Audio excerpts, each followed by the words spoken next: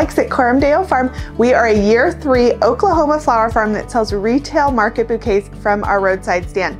And in today's video, we are talking all about Snapdragons, how to grow them, how to make them profitable, tips and tricks, troubleshooting problems, why I think you should grow Snapdragons, all of the basic 101. So in this video, I think it would be helpful to get a piece of paper and a pencil to take some notes, because I took a bunch of notes to try to make it an organized and comprehensive video for you if you want to try growing Snapdragons, or maybe you have tried growing Snapdragons and there's been some problems along the way. This would be a great video to double check, like, well, did I grow them this way? Do some troubleshooting, find some problems maybe to improve your Snapdragons, because we love Snapdragons on our farm. We grow them and they are profitable and they are fairly easy. As you know, if I were to rank the flowers we grow, I would not put Snapdragons near the top of most difficult. So I think they're definitely doable and to do them well on your flower farm. So let's talk about them. Before we launch in, I do want to thank our Patreon members. We launched our Patreon in early August. We have like over 70 members now, which is just so wonderful. We made a video about why we started Patreon. You can watch that if you would like, but it's a way for us to continue our content here on YouTube, because it does take a lot of time to produce YouTube videos. And so those of you on Patreon that sign up support all of you getting free YouTube videos, which is a blessing. But then on the Patreon side, we have been able to produce some exclusive videos, some great behind the scenes information, way more details about our profitable part-time operation that we have on our farm to share with Patreon.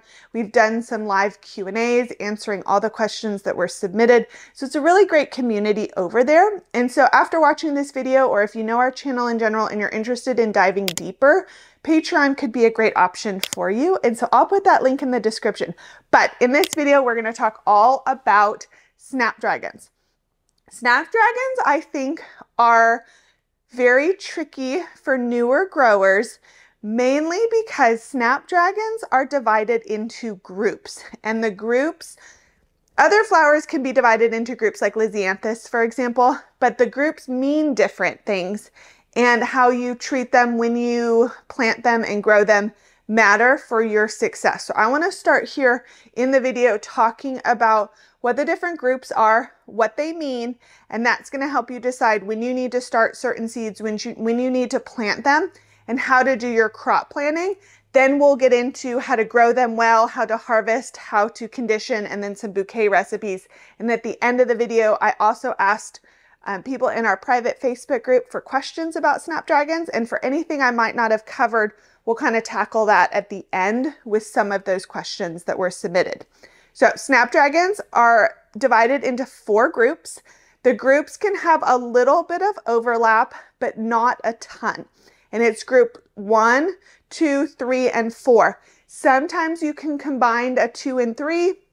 Sometimes you can combine a group 3 and 4, but what these groups are referring to is the day length and the temperature toleration of that particular Snapdragon variety. And so some Snapdragon varieties, they want shorter days, they want cool temperatures to bloom well. Other Snapdragon groups want longer days and they want the summer heat. And so if you're planting some of these groups at the wrong time, you're going to get a very poor performance out of your Snapdragons. And that might be what has happened for some of you, where you don't understand why you had really thin stems, or they bloomed really short, or the bud itself was really spread out, or it just didn't grow at all for you, it didn't bloom at all for you. Likely comes down to a group problem. So going over, I'm going to look at my phone a lot because I have my notes here to stay organized for you guys. But group 1, I'm going to give you some of the names so that it's familiar, so you're not having to like figure out, well, what is a madam butterfly? What group is it?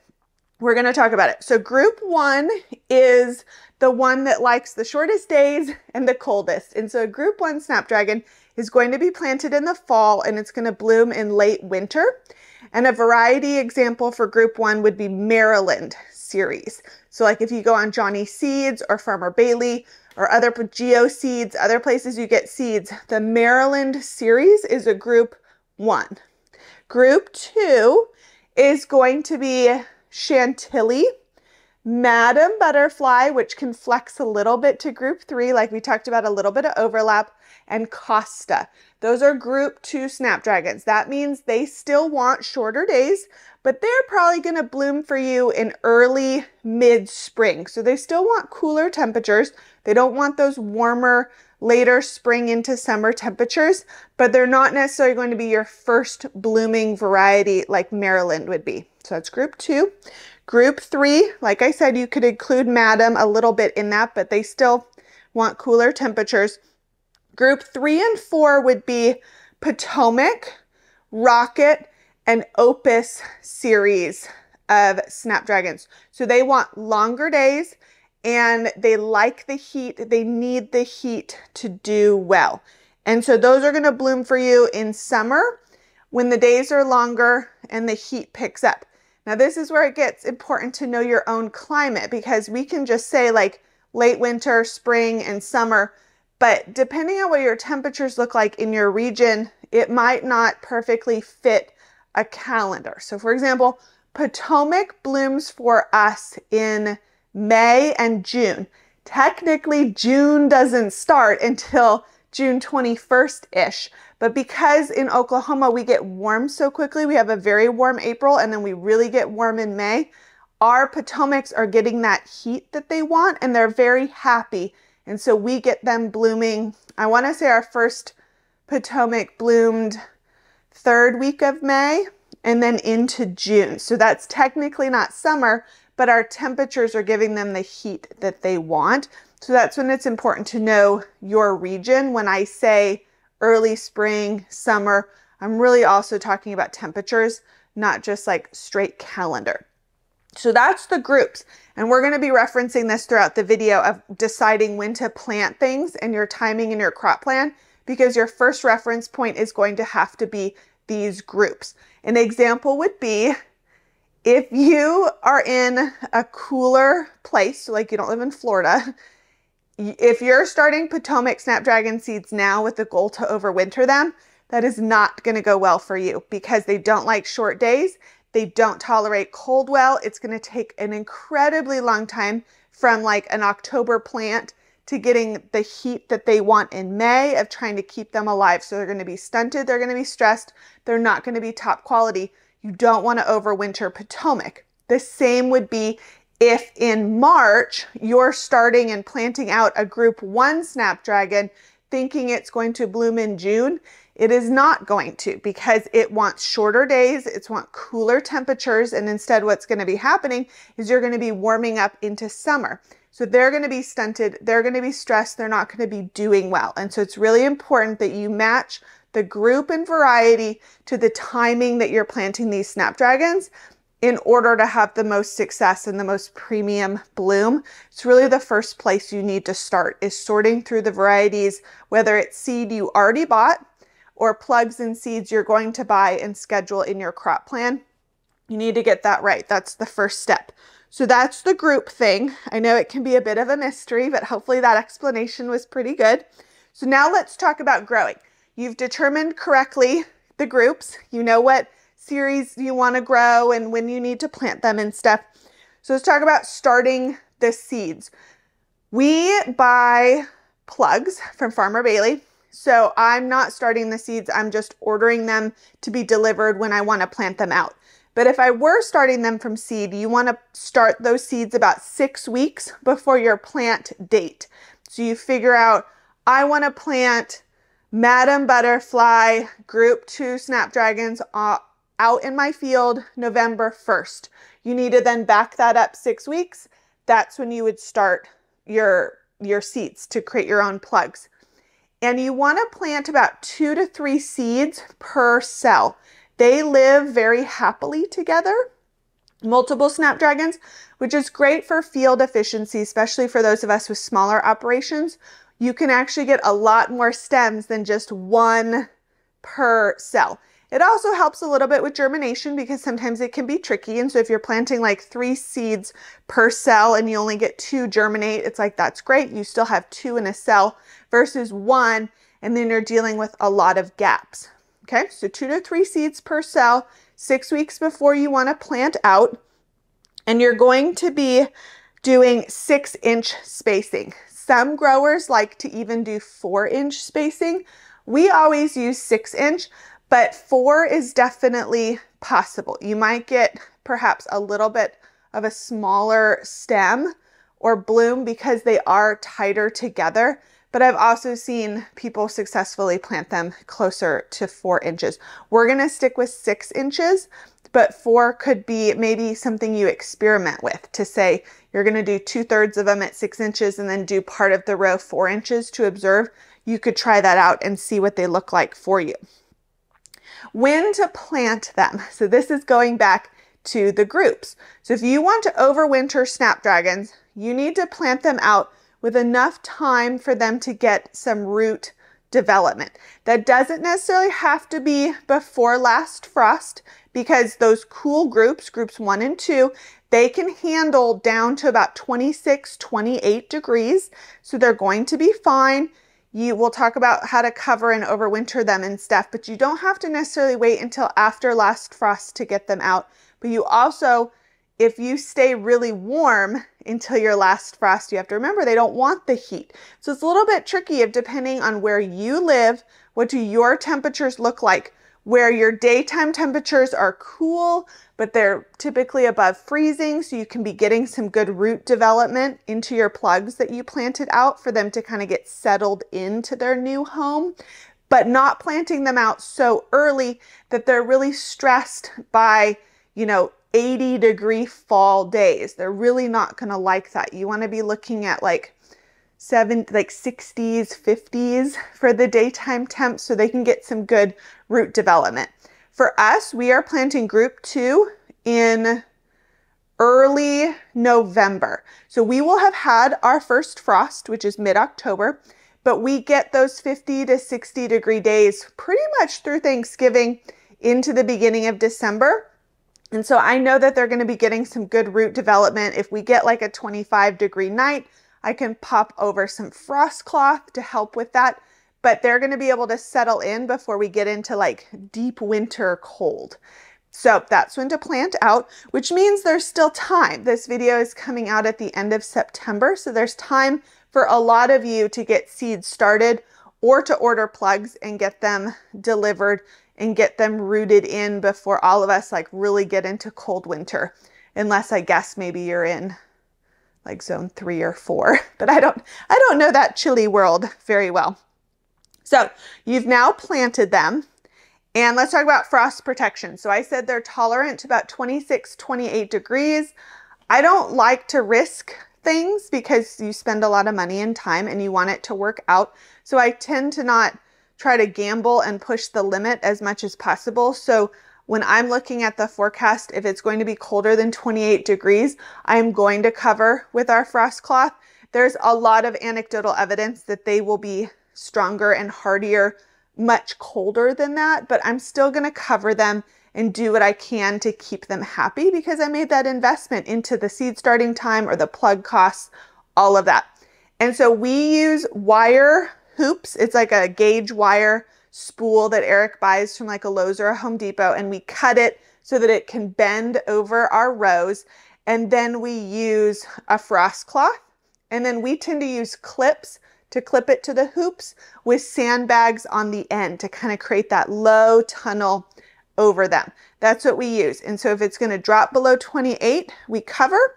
And then when it's going to be above 30, we uncover because we want it getting full light. We want the daytime warmth. We want that fresh air on them for them to be growing. And so if you're overwintering flowers, it is going to be a lot of on, off, unless, you have a couple days where it just like barely gets above freezing and you feel more comfortable leaving them covered. That's fine. But we're out there pretty much every day throughout the winter, opening something, closing something, covering something. So you want to be committed to that effort. If you're not, or you're going to be traveling a lot or not home a lot, it might be better to not try tackling overwintering Snapdragons and flowers in general and go for an early spring planting of a different group, or maybe have a little bit of a different crop plan if you can't commit that to over the winter, because it would suck to start seeds now, plant them out early November and then kill them in January because you went to Hawaii for a week and they died in a storm. So you want to plan ahead and think about what your realistic schedule looks like for overwintering. Okay, so you've correctly kept them alive all winter with your low tunnels and your frost cloth. You need to net your Snapdragons. This is like a non-negotiable 100% must for Snapdragons. Snapdragons are what are called geotropic, which means they grow with gravity. They're not, they don't follow the sun necessarily. So if they bend, they're going to then re-straighten themselves, but it's going to be kind of like a funky shape to get them growing back up straight. And you're not going to be able to straighten that again. So you have a snowstorm or there's a windstorm or there's a hard rain and things get bent. It's not going to be able to recover properly with a straight stem that you want for cut flower sales. So you need to have netting. You're planting at 6 inches. You can buy the 6-inch Hortonova netting, put them over T-posts or wooden stakes. It's super easy to net things. You just need to do it and you need to be disciplined in doing it. You need to put it on the schedule and not let them get too tall and get it done. We don't put our stakes and our netting up at planting because they're still so tiny, especially when we're overwintering and they're going to go dormant for a bit. They're just not going to need the netting for a little while. But when they start getting to that first level of netting that we like to use, typically at about 10 inches, we get that netting on. And then as they grow taller, instead of adding layers, what we prefer to do is just kind of like scooch the netting up as they grow to give them that support. But you might find that you prefer to leave a first layer and then just add a second layer on top. That works as well. But you have to net. And there's so many times I see pictures of people's Snapdragon rows or they're having Snapdragon problems and there's no netting and they're just like flopped over and they're bent or they're wacky. It's just really a non-negotiable. And so you need to net them.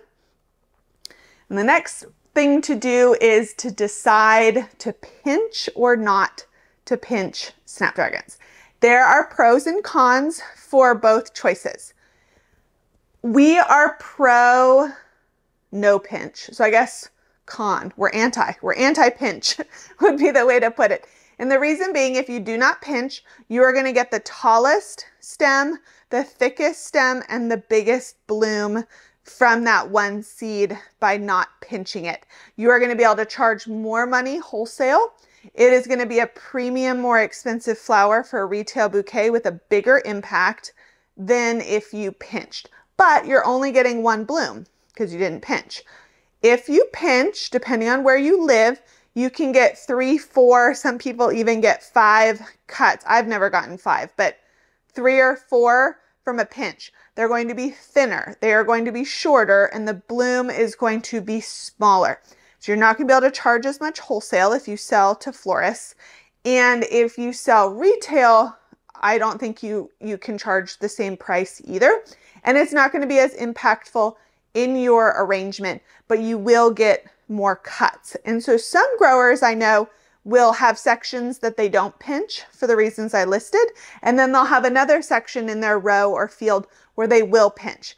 And part of that is because it works as it's a succession in it of itself, because the non-pinched ones are going to set bud and bloom sooner than the pinched ones because they have to recover and regrow. And so if you planted them all out at once and say you pinched half and didn't pinch half, you've kind of self-staggered them already. And you can use them for different purposes or charge differently, that sort of thing. I prefer the tall, thick, premium stem Snapdragon to the pinched ones. I just think the quality, the specialty-ness of it looks a lot better. But you have to decide, and maybe it's worth trialing, what you like better of the pinch or not pinching. I've done both, so I've seen in person both, and I prefer not to pinch and just grow more Snapdragons if I'm needing to hit a certain number.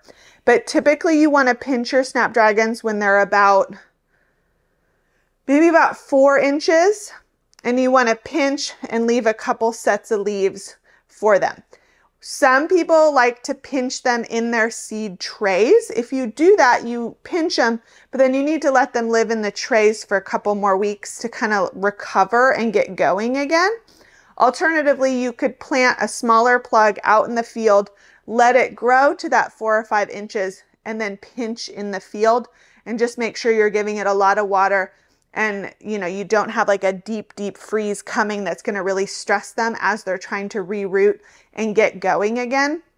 But that's the size of the plug height that you want to pinch. Someone had asked in the questions if it's worth it to root the cuttings, because you can. I think it kind of depends on your situation. So like big commercial farms are not going to do that because it actually just would be more expensive for them from a labor and a material standpoint. They're not going to do that. They're just going to pinch and toss it and move on. If you're a smaller operation, that is a good way economically to get more plants. So you'll want to pinch them and dip them in rooting powder and then put them into a new plug tray, water them in, and then baby them for a couple weeks until they root in, and then you can plant those out, and they'll be true to their mother plant that you pinched them from. I did that our first year because we had the space. I was still learning. We weren't as big as we are now, and so I wanted to go through that experiment and see what it was like, and it totally worked, and they went wonderful. So if you're a smaller operation, I think that could be an option. We wouldn't do that now because we're growing thousands and thousands of them, and I don't want to go through the labor of pinching and rooting and the soil and the lights and the plant. It's easier for me to buy another $50 plug tray if I want 200 more Snapdragon plugs than to go through that process. So you kind of have to decide, is it worth it with your time and budget and scale, if that really makes sense to do. And it could be yes or no, depending on your situation. But you've decided if you want to pinch or not pinch. Now we can talk about fertilizer. So Snapdragons definitely benefit from fertilizer. You don't want to fertilize them too much in the winter because they do kind of go through a little bit of a stagnant dormancy period because it is winter and it is pretty cold. If you're planting in early spring and they're not experiencing that, you don't need to do that wait. You can plant them out, give them a good water, let them get going and growing. And then what we do is we would give them a weekly foliar feed fertilizer. And so we use Neptune's Harvest. It's that seaweed fish emulsion. We put it in our automatic pump sprayers so that it's a liquid, and we're spraying the leaves down once a week, and it's giving them that boost of growth, and they really benefit from it. And so we try to be disciplined on our fertilizer schedule. I might even fertilize them early on for a winter planting and then back off in like December and January. And then towards the end of February, when we're getting a bit warmer and they're starting to really wake up again and put on growth, I will resume the fertilizer. Similar thing that I would do like ranunculus and anemones. When they plant, get them going, they kind of go dormant a bit in winter, then they start ramping up again in February into March, and they start getting fertilizer again. So yes on fertilizing Snapdragons. And then last bit for the growing and the planting is succession planting. So because it's typically one bloom and done, or if you pinch, you're getting a couple and that's it, you want to succession plant Snapdragons so you can extend the season that you have them. Because if you remember the groups, you can't have an infinite amount of one group for a very long period of time because you're entering into the next group or the next season. And so you can only succession plant Madam Butterfly for so long before it would start getting too warm and they wouldn't perform well. So my recommendation for succession planting would be like 3 weeks, maybe 4 weeks between a plant. So you could do like November 1st, Madam Butterfly, December 1st, excuse me, December 1st, Madam Butterfly. And then in theory, you know, the first round blooms mid-March, and then maybe 2-3 weeks later, that next one blooms, and then the Madam Butterfly season is over, and you're into a new group of Snapdragons that you've hopefully also succession planted. So you really do actually have to spend some time thinking about your crop plan here for Snapdragons to have a continual amount, because you're not just working within the flower Snapdragon, but you need to be looking at the groups, and then when in that succession plan you need to switch to the next group. So a real life example for us is Madam Butterfly November 1st. You could do it again December 1st, take a break, end of February, early March, we plant out group 3, Potomacs, and then I plant out it again end of March. And so that's my succession planting, where I should have Snapdragons early May through June because of that. But I've crossed over groups and succession planted within those groups. I hope that's making sense on how to do that. And some of it is just hands-on experience too. You just kind of have to try and observe. But your biggest problem is going to be if you're succession planting too long for a group, meaning you're trying to get Madam Butterfly to bloom in June, not going to happen. Or you're trying to overwinter and succession plant Potomacs, that's not going to work either, because they don't want to be cold. So you got to get that group right and then start building out your quantities from there. So you've figured out your crop plan, you got your succession planting, you've overwintered them, you've fertilized them, you've pinched them, you've netted them. Let's talk about the harvesting and conditioning and some pest troubleshooting, because you've grown your Snapdragons now. So what happens? So when to harvest? You want to harvest Snapdragons when about half of the spike is open and blooming. You can harvest when it's like 3/4 open, but what you're fighting against a bit is the bumblebees. And so once a bumblebee, or any bee, whatever, pollinates a bloom, and they're so cute, you know, you see them snuggle up in there and you see their little bee butts and it's cute. But once it's been pollinated, it's going to be a day or two and that bloom is going to fall off. And you've probably seen pictures where like the tips of a Snapdragon will be blooming and then it kind of has these like pollen spikes all down the bottom. Those are all blooms that have been pollinated and falling off. And so you're trying to beat the bees. So you don't want to harvest too early where there's no color on the buds or none of them have opened up. But if you wait too late, you're affecting the vase life and the quality of that Snapdragon for your florist or your customer. So I try to get them when like 1 or 2 buds have opened up. And that, depending on how big the bloom is, that's getting close to the halfway point. That's when you want to harvest. You want to harvest a deep cut, so a long stem. Long stems you can charge more for. They look more premium and beautiful. Give it a good hard cut, and you want to strip all the leaves off of it. It's really easy to do in Snapdragons. They strip really easily.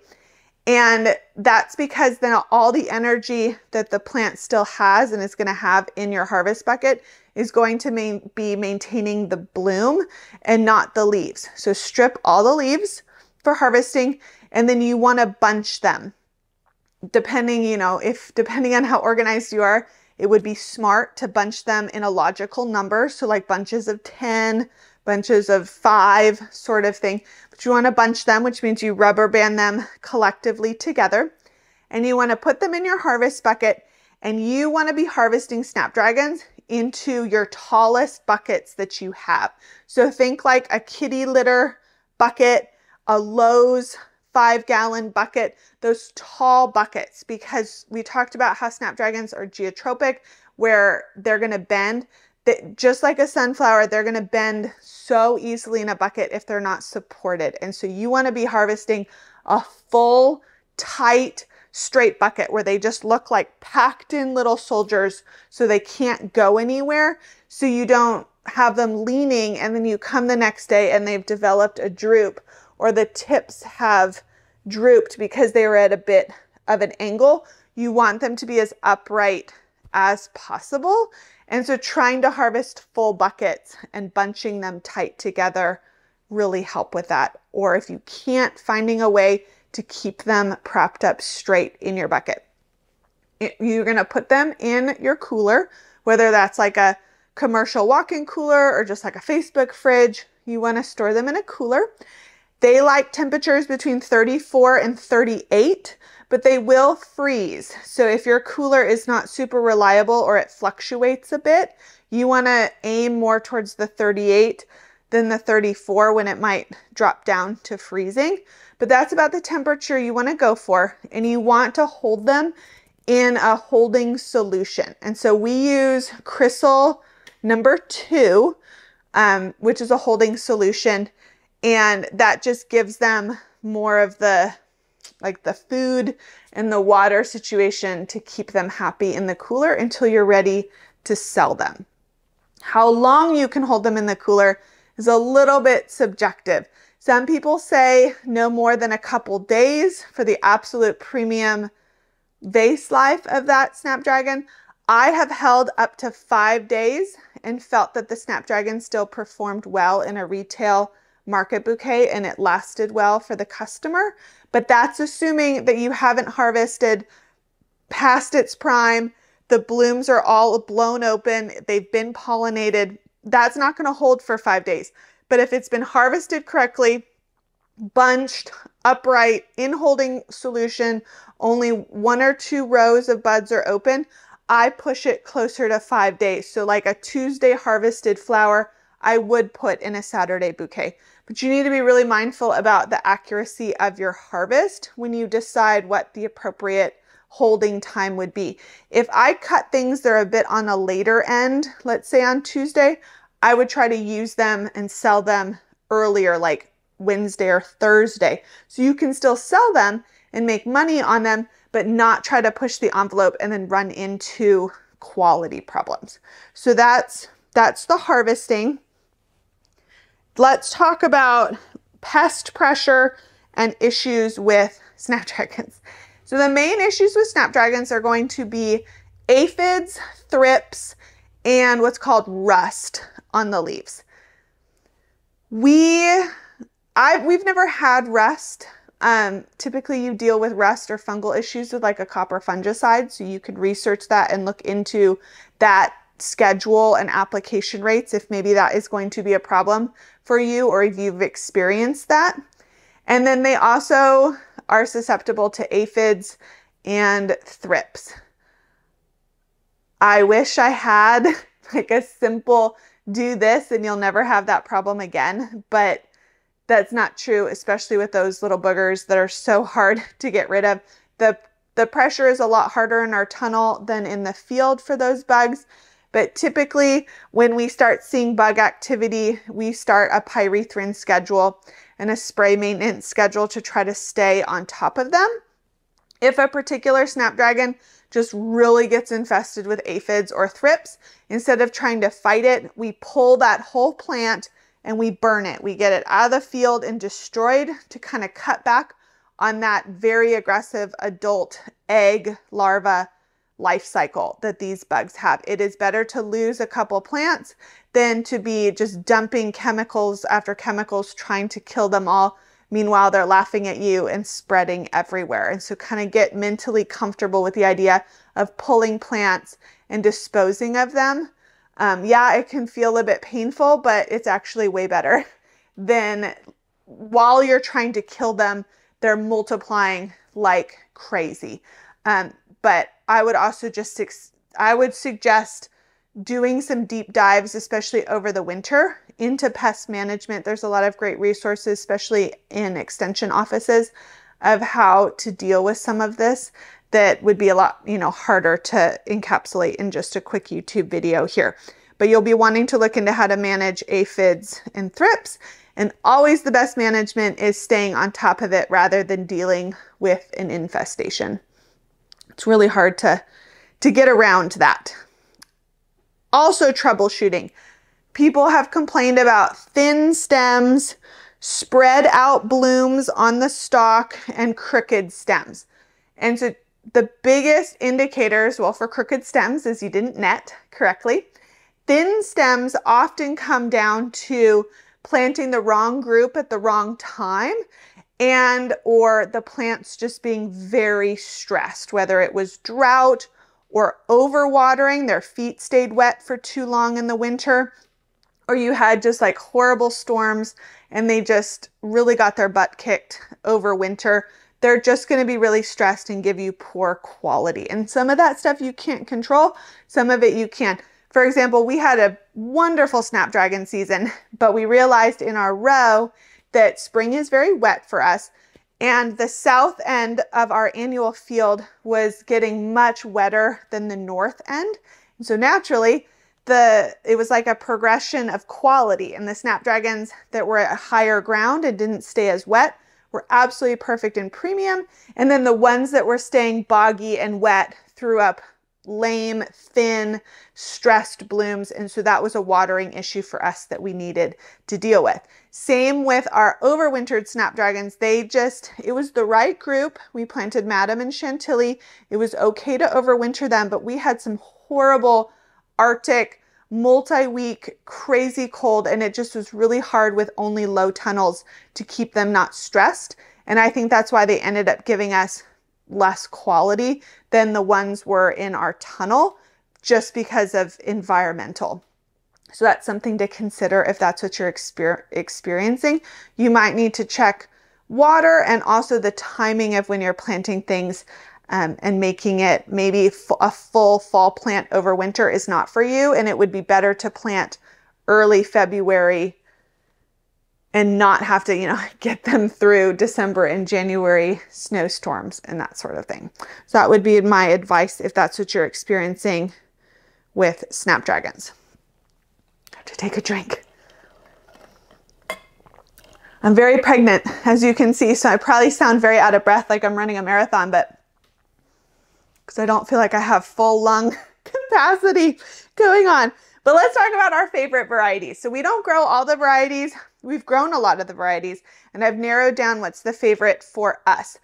That might be completely different for you. If you're in a northern climate, you might get a different performance out of a different variety than I would, and vice versa. Maybe I just can grow a lot better Potomacs than a very cold place because we just get the heat that they love. So you'll want to play around, but we love in group 2, we don't grow any group 1, but we love in group 2 the Costa series. Great colors, looks a bit like a Potomac in its shape, but it blooms first for us, is on the earlier end. We love Costa.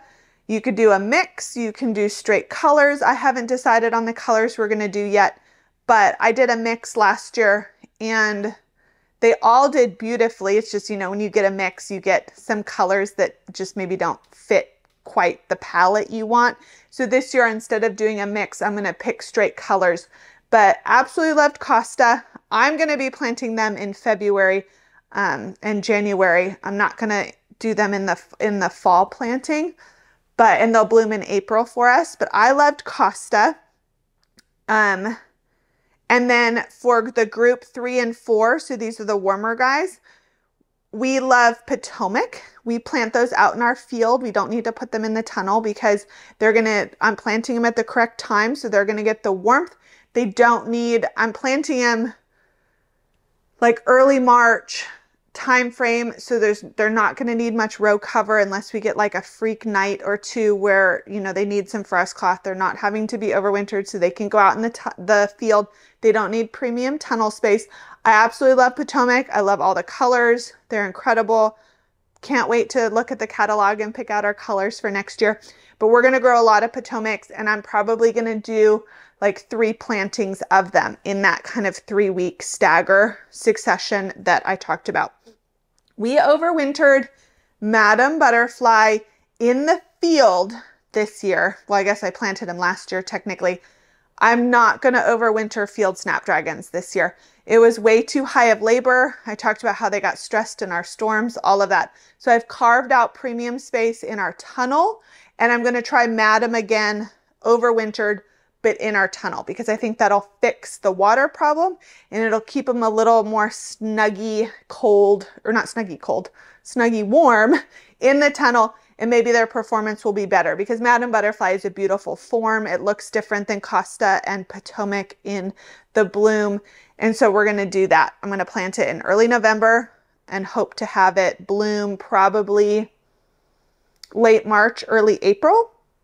And then the Costa will bloom, and then the Potomac will bloom. So those are our favorite varieties. We grew Chantilly. I did not like it. It struggled because of the overwinter stuff, which is a grower problem, but just the form itself I didn't like. It was very thin and the buds on it were very spaced out. And that is its form. It's not like I did something wrong there. I just realized I didn't like it. I like the fatter buds, the closer together, like the chunkier looking look, whereas this one felt just a bit more wispy and not as interesting. So I'm not going to do Chantilly anymore, just as a preference. So to recap, Costa, Potomac, and a retry on Madam Butterfly. Opus and Maryland are very highly rated. I'm not going to grow them. I don't need early Maryland ones. I don't have the tunnel space for them anyways. And because I'm so happy with Potomac, I don't really feel like adding another variety with Opus with a group 3, 4. Just don't need it. I'm going to stick with what I know, but I've heard great things. And there was one, it's slipping my mind now. I just remember Rocket. Rocket is a heat loving group 3, 4. I just didn't like it, a bit like Chantilly. It grew fine, it loves the heat. You'd plant it at the same time as Potomac. I just didn't like the colors and it didn't perform as well as the Potomac. So I cut Rocket out. It's a cheaper seed. I think it's because it looks like a less impressive flower. And so I'm sticking with Potomac for heat loving and not doing Rocket. But again, it's worth trialing some of these, and preferentially you might prefer something that I don't. And that is just fine. All right, bouquet recipes. I'll put some pictures on the screen of how we use them. So if you're new to our farm, we are very low filler. Our bouquets are mixed for retail, but they're usually only 2 to 4 flowers in the recipe, sometimes 5 if I'm feeling crazy, sometimes just straight bunches. And so we don't grow a lot of filler and we don't have very complicated recipes. And so I looked back in some of our pictures and I wish I had Snapdragons longer. So in year 4, I am going to work really hard on a succession plan so that I can extend our use of Snapdragons. But I use them primarily in 3 different recipes, and I'll share them here with you. The first one was when we had our Madam Butterflies blooming at the same time as our ranunculus were here at the end of March, early April. And that recipe I absolutely loved. It was 6 ranunculus and 3 Snapdragons. I know that sounds super simple, but I mean, if you're looking at the picture, I hope you think it looks beautiful. I loved making the bouquets. They were super easy and efficient, but they also just looked absolutely beautiful with the mixed colors and the delicate specialty ranunculus that are round and swirly with the spike of the Snapdragon. I loved that recipe. The next recipe I saw that I used was when our sunflower field was really starting to get going in May. So this would have been Potomac Snapdragons with our early sunflowers. And we did 7 sunflowers and 4 Snapdragons. Again, super simple, but the yellow, I think we had Gold Light at the time, Gold Light and White Light, Gold Light of those lighter sunflower colors and the chartreuse face and the white face with the pastel Snapdragons just screamed bright, cheery, spring, early summer to me. I really liked that bouquet.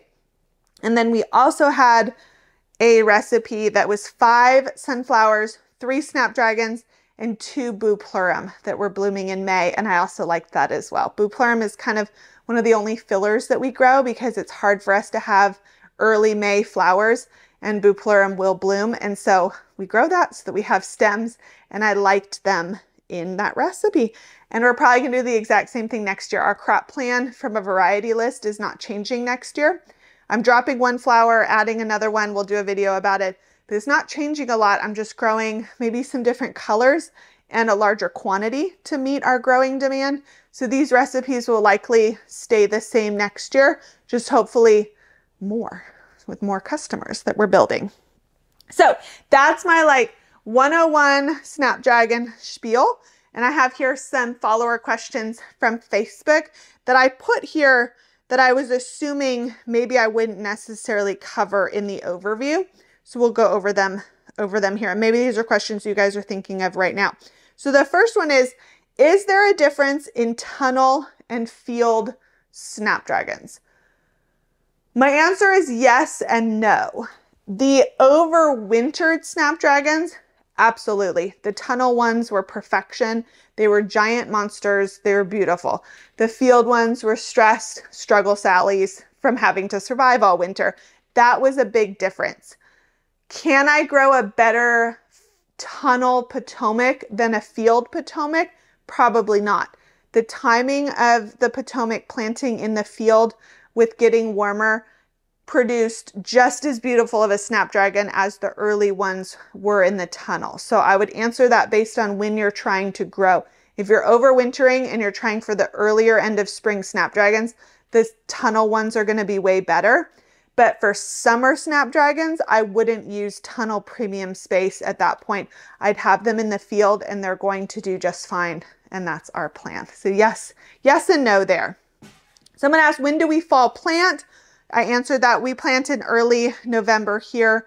Oklahoma, 7A, last frost October 15th, but we stay pretty warm in November, so we still get good root growth. So that's when our Snapdragons are planting. We talked about rooting the clippings. I do want to add, if you decide to pinch and root them, they need to be planted out a couple weeks later. You can't just like root them and save them for a couple months and then plant. They're going to be ready as plugs to plant after a couple weeks, and they need to go out. So you can't hold them for a long extended amount of time. They just would be kind of like a partial succession plant a couple weeks later. So you need to be prepared and have a place for them to go in a couple weeks later. You can't like pinch and root in November and say, well, I'll plant them in January, because they're going to grow pretty fast in those plug trays with the rooting hormone and everything. How to prevent crooked stems. We talked about you have to net. If you are still having crooked stems, you need to be doing multiple layers. If you're still having crooked stems, then it's likely an environmental problem and you need to not have field Snapdragons. You need to have tunnel Snapdragons to keep them even more buffeted from whatever is knocking them over and causing them not to be straight. But typically netting is enough to solve a crooked stem problem. Soil condition. Nothing fancy. We don't do anything fancy. We do a soil test. We make sure that all of our fields have balanced numbers. We add compost and we till and rake and we plant into it. They don't need any special pH or special fussing. We're doing the weekly foliar feeds. They're getting extra nutrition. Our soil is quality anyways, but they're just getting that extra boost. And that's all we do. We're not doing anything else fancy to our soil. Seed starting issues. So we don't start any of our seeds anymore. I've grown Snapdragons from seed. I prefer plugs because it's just easier on my life. But I'm going to link in the description resources for seed starting problems from people that are just better qualified to explain and maybe walk you through some germination issues or maybe the conditions that Snapdragons like, because they can be a little tricky to germinate. So I'll link that in the description for you guys to continue deep diving Snapdragons. So I know seed starting is always a little bit tricky. Oh, this one I did not get to. A couple more questions. What do you do with them once they are done blooming? Do I let them reflush or do I flip the beds? So this goes back to what I said with the groups. If you're growing, for example, group 2, Madam Butterfly, you are done cutting them in early April, that's not going to reflush, because by the time for us, by the time that would be reflushing, it would be early June. That's going to be way too hot for them. They're not going to reflush. So a group 1, a group 2, the cool weather loving Snapdragons, we flip the bed. We pull them out or we cut them down and we till, and then we plant summer annuals and we move on. Now a group 3, 4 heat loving. So I plant a Potomac in early March. It blooms early June. You can try leaving it and letting it reflush for say maybe in August. I don't need to do that because of we have enough space and we close in August. I don't want that reflush. I tend to think they're not as great and it's not worth it. So I prefer not to leave them and to reflip and either plant sunflowers or something else there, maybe another succession of zinnias, do something with them instead of letting them reflush. But because summer and the heat is so much longer, you could try with a warmer Snapdragon, letting it reflush and see if you like the outcome. But I think typically it's better to just flip the bed and move on to your next season and planting in succession for your next season. I don't typically like to leave things to reflush. Like we don't do that for Lysianthus, for example. We cut, we're done, we flip, we move on. There's no sitting and getting full of weeds and bugs and continuing to water and hoping they reflush. That's just not what we've prioritized. And then the last question was, how do you get Snapdragons all spring and summer long? That succession planting with the groups. So my advice would be to sit down right now, because this is a good time being end of September, figure out, do you want to overwinter Snapdragons? If so, you need to identify which group 1 or 2 that you want to do and when you need to have them planted out. So do you need to start seeds tomorrow or get that order in, or order plugs, start getting your beds ready when you need to have them planted out, and then stagger 3 weeks to a month from that first planting. Do it all again of group 1 and 2, and then move on to group 3 and 4 of what you want to grow, how many and when they need to get in the ground. Let's say March 1st, put it on a calendar, back it up 6 weeks to start seeds, or order plugs for delivery March 1st. And then 3 to 4 weeks after that, you do it again within the group 3 and 4, and maybe even do it again 3 or 4 weeks later in groups 3 or 4. And that should get you Snapdragons for 3-4 months in a row. And that's a really good length of time to be having Snapdragons. So I hope this video was helpful. I will put helpful Snapdragon resources if you want to continue to deep dive. I'll put in some seed starting struggle tips. If you're interested in our Patreon, which includes even more detail and our pricing of flowers and our crop plan and helpful downloads and Q&As and all this extra fun stuff that we really like doing over there, I will put that link in the description. But I hope this was a helpful video for Snapdragons and maybe solved some of the mystery that I know it can be, and maybe troubleshooted for you some of the problems you've had with Snapdragons. But it is possible to grow them really well and beautifully once you sort out some of the trickiness that they are. But thanks guys for watching. We'll see you in the next video.